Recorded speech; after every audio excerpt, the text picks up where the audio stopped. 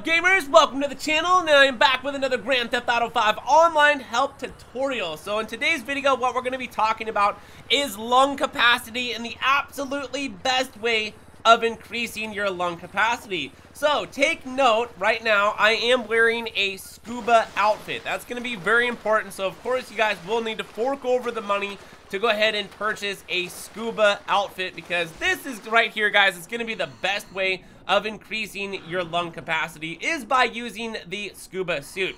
So after you guys purchase a scuba suit over at a clothing store, basically from there all you have to do is just head towards some water. That could be a lake, that could be a river, and then look right there, I just increased my lung capacity to 20%.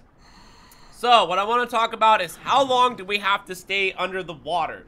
Well, you guys are going to have to swim around probably, I'm not going to lie, for a good half of an hour or something like that. At least I think that's what it took me to go ahead and increase all of my lung capacity here. But I just swam along looking at Easter eggs and some coral reefs and other stuff like that. And before you knew it, I actually was able to acquire 100 out of 100 for lung capacity. Now, what is lung capacity good for? Well, lung capacity is good for as long as you can hold your breath. So you can hold your breath even longer with 100% lung capacity, to where if you've ever came to a situation where you have to like dive into the water or maybe try to stay away from getting shot from the cops or something like that, you can hold your breath even longer than normal, which, like, you know, if you guys ran out of breath under the water, of course you're going to end up dying or something like that. And then it's going to spawn you on land, and then potentially you're definitely going to want your lung capacity at 100% for all the times that you're going to be going under the water,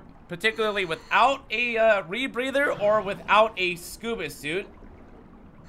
So just to let you guys know too, I think it does increase your stamina just a little bit while you're underwater, but I know the stamina part, we'll be making a separate video talking about the best ways of increasing stamina.